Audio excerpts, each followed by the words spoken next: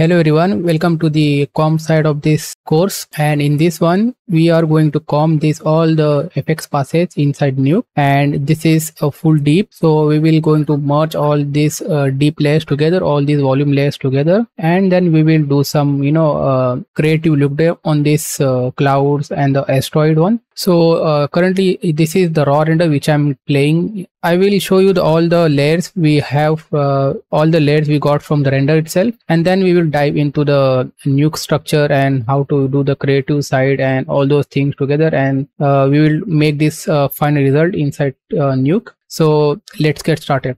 So let me show you the asset we have. You can see I have this big box called bin, and inside we have all the necessary asset that we can use to do the final comp. So you can see here in this side I have a camera itself. I also have one reference. So this is the reference from Shutterstock. So based on this reference we created the shots. I hope you enjoy that Houdini side, how you can make this kind of asteroid render in a 3D space. And these are all the passes we have. So we have 1 2 3 4 5 6 7 layers we have. You can see we have a separate EXR pass and separate deep pass. So this is how we do in production also. We have a separate multi-layer EXR and we have a separate deep pass. So in this case you can see all the cloud layers are separate EXR pass with all the multi-layers. If you go here you can see all the multi-layers we have here and the deep pass here. So we are going to combine them together and then we will do our comp. And in this side I have a small slab comp. So in this one I merge all this EXR and the deep layer.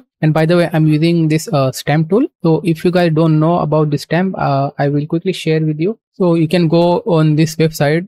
This is Adrian's website where you can grab this stamp for free. You can download from Wikipedia or from GitHub. So what this basically doing is referencing your original source file. So I don't have to copy paste this EXR, because if I copy paste this EXR multiple times, Nuke need to render all these things again and again once you open your Nuke project file every time. So that saves time. So that's why what I'm doing here, I'm just referencing all these things and I'm doing a deep recolor.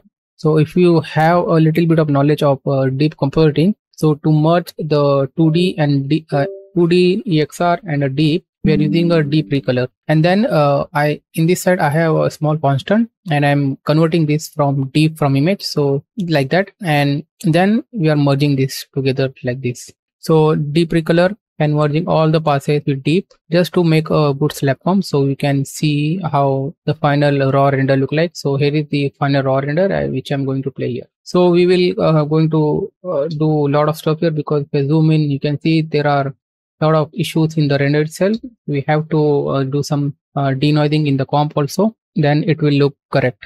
And you can see it's pretty noisy here, so no worries, we will fix that in the comp. So this is a slab comp and this is all the asset we have. I already did a very basic Nuke script here. I will quickly explain you what I did and then we will make this from scratch. So here in this side I have this sky. So this is HDR from HDR Heaven, I guess. I did some exposure down. As I said, we have a camera, match move camera. So this is the actual camera which is coming from Houdini. And we have a big sphere. It's very big, and we just apply this HDR directly on a sphere, and then we are rendering from scanline render. And this is the output we get.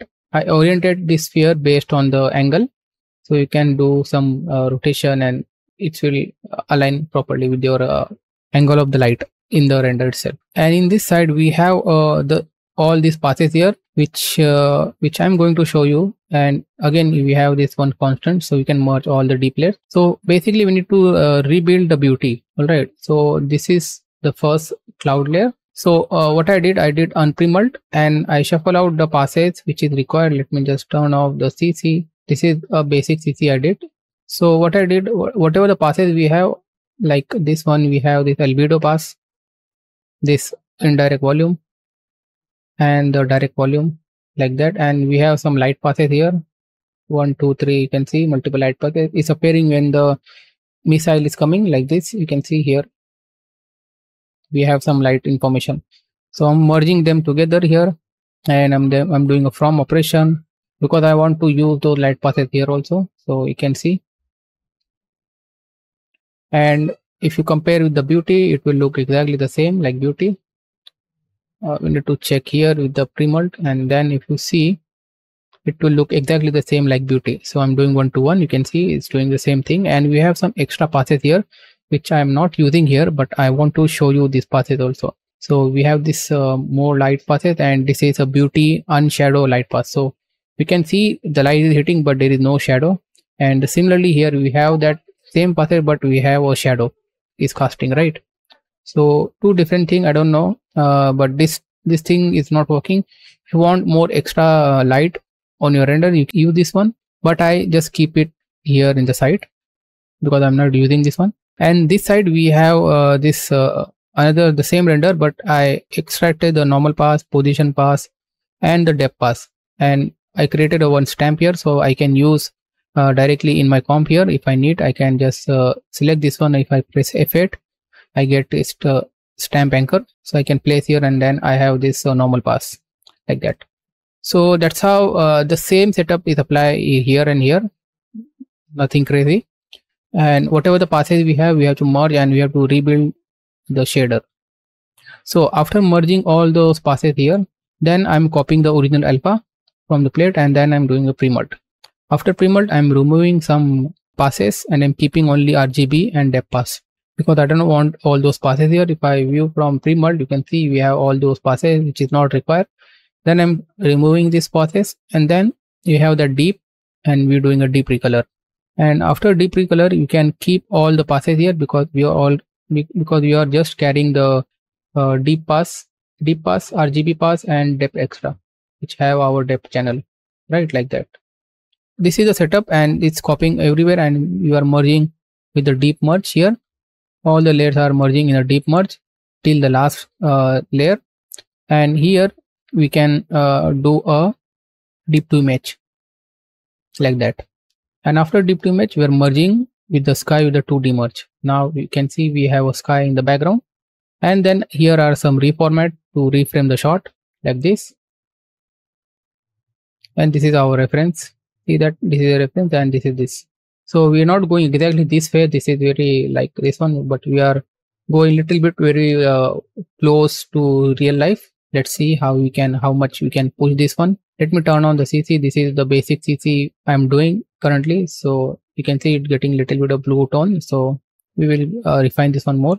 And this is the render view, and this is the comp we have. So let's make this from scratch, and then we will see how much we can do. So I will quickly show you in the site the passes and all those things. So let me just copy paste this. Let me just copy paste the sky setup entirely. I will quickly show you here in the site. So as I said, I use this sky, and I take one sphere like this. For this sphere, we need to increase the size like 10,000, so it will look bigger. Otherwise it will look very small. Why I'm not able to see the sphere, I'm not sure, but it is there. So connect this one like this. Then oh sorry, I'm doing a wrong scale. I need to do a uniform scale. So 10, 8, 3. So like that. Now we are able to see the sphere here and here also. I think it's too big, so let's reduce that. So now after connecting this one, we have to angle this one. So based on this one, I think my value is 70 here. I think it's minus 70. Yeah, this side. So it's almost matching, you can see, and little bit up like that. So you can see, so this is our sky basically. So let's use this one. So this is the sky setup with the camera input, and let's connect one dot, and let's make a nice B pipe here. Okay, now let's take actual render. So in the first one, I'm using this one. So let's use this bigger one, and let's put it here. So first thing we need to do unpremult. All right, and we need to do unpremult all. So all the passes will get unpremult, and after this one, we need to use the shuffle node, and we need to extract all the passes which we have in this render. All right, so let's see how much passes we have. And by the way, I'm using one tool, so you can angle this one. If I press shortcut, you can see it's getting this angle, and this tool is called this dot. I will put the link so you can download this tool also. So let's use this one. Let's first use albedo. So this is the albedo we have. Let's connect this one. We need to extract all the passes we have. I don't want to waste my time, so I can just grab from here the necessary passes we need. All the shuffles I will grab.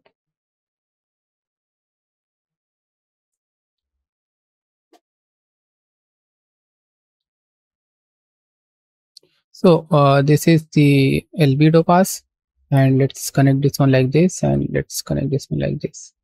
Okay, so we have this albedo, and we also have this indirect pass and direct pass.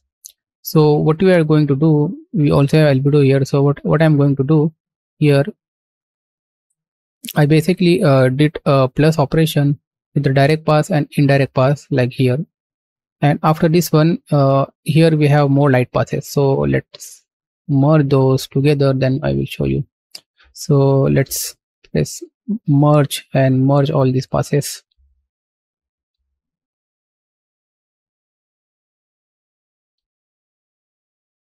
And do the plus operation.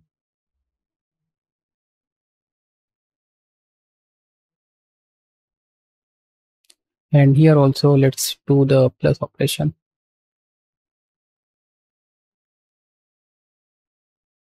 Because these are the light passes, so in the light passes we have to do the plus operation, and then we need to take one more merge, and we need to remove this light from here. So we are removing the light from our direct and indirect pass. So we are doing a from operation, and you can see it's removed this light from this pass. So we are removing this one, and then we are doing a multiply with the diffuse color. So let me just angle this one. I hope yeah, it's a correct one. So let me just cross check here. So divide, we are doing a from, and yeah, no, sorry, we are doing a divide multiplying. Yeah. So after removing this one, so we need to do a divide operation here. So let's do the divide.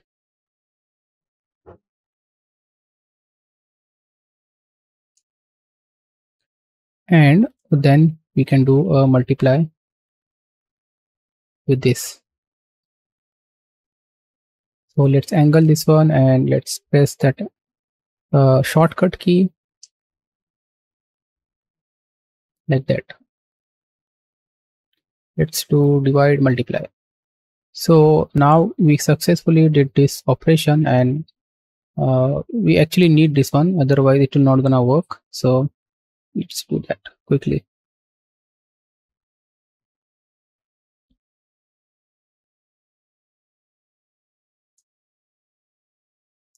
Let me just check, do we really need this divide one? I don't think so. So we can remove this one. So that's how I figured it out. I think this will work very nicely. And now this light path, we need to add that back. So what I can do, I can just merge this one directly here.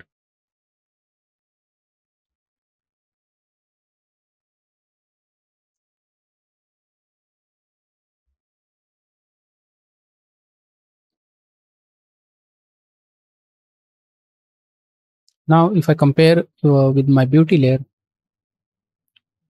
it's now one-to-one match, and we did a basic shader rebuild with the passes we have. So let me quickly explain this one thing, then we will jump into that main one, because it's the same thing. So we have this albedo pass, and we have this light passes here. So in this one we have the bake all the light passes, but in the separate section we have the light missile light interaction here. So what I did, I just remove it from my actual path, because I have a separate light pass. So I'm removing from here so I can have more control over it. So then I'm merging with here, and you can see from here to here only this light is missing. So because we have separate light here, so I'm just pressing here, and now it is matching one-to-one with this one. So after this one, let's copy this one, the actual render, and press K, because we need to add a proper alpha. Sometimes when you do these things, your alpha is not correct. So we need to add a proper alpha. You can see this is not correct alpha. then we are adding original alpha, then we can do a pre-mult here, and we can do a pre-mult all, because in above we did a unpremult all, so we need to do the pre-mult all here. And you can add a remove node here or after the pre-mult. There is no certain rule, so I'm keeping the RGB and depth pass. I think, yeah, this is the depth pass. So now we have RGB, and if I go here, I also have a depth pass.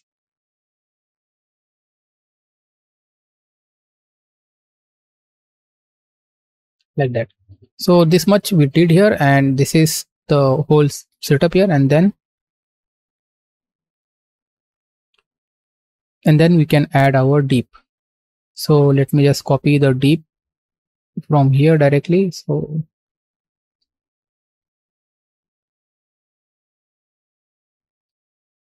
we have this deep and we have this deeply colored. We can just connect here, and now this pipe is become a deep pipe now. So whatever the 2D changes we need to do, we can do it inside here, and then it will become a deep pipe. So similarly you can do like this one. So now we can take a deep merge,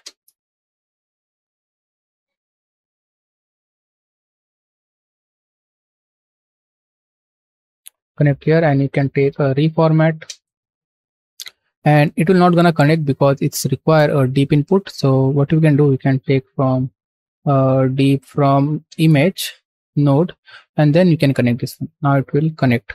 And why we're doing this way, so we can easily turn on and off all the layers like this. So we are making a separate B pipe for this shader rebuild, and after this one you can connect a deep to image node. So once we connect all the shader rebuild pathway, then we in the end we're doing this one, and then we are taking a normal deep one and we are merging with our sky like this, and you get this result, right? So this is exactly what we are doing in the main comp. So we're merging all the passes together, and in the end we are doing a deep recolor like here, and then we are merging with our sky. So whatever I did in this section, it's the same thing here and everywhere here, except this missile one, this meteoroid. Sorry, it's not missile, meteoroid. So this meteoroid, we have all the passes here, and I merge all the passes, but still it's not matching with the beauty layer. If I can show you with the pre-mult and pre-mult, so you can see some layers are missing. So to get those layers, what I did here, I have a separate leftover section here. So here what I did, I have this same setup here, unpremult, and I premult all the passes here, whatever the passes we have. And in the here, from view from here, this is the actual beauty and this is the shader rebuild. So what I did a from operation, and this will basically remove this from this, and whatever the leftover you will get this, and this is the exactly the pass we need. So you can do a from or minus operation, they are both the same. If I do a minus operation, and we need to switch this pipe, so if you press shift X, it will switch and you will see the same result. But I want to keep the B pipe in this way, that's why I did a from operation, so I can maintain this B pipe here. And this is, I did a plus here, so this much is left. And if I now compare from here to here, you will see they both are matching exactly the same. So this is how you can fix if you don't have certain passes. You can just minus from your original beauty layer, and you will get that pass free, and you get that leftover pass. And that's how I did, and this much we did like this. So I don't want to make this a very long tutorial, very long course, because in the compositing we are only focusing on, let me just turn on, I don't know why this is turned off. So yeah, we have this volume light here. So we have this basic comp structure here, and let's see how we can do some creative stuff, and we can do some denoising, and we can maintain the range and everything in the comp. Let's dive into that.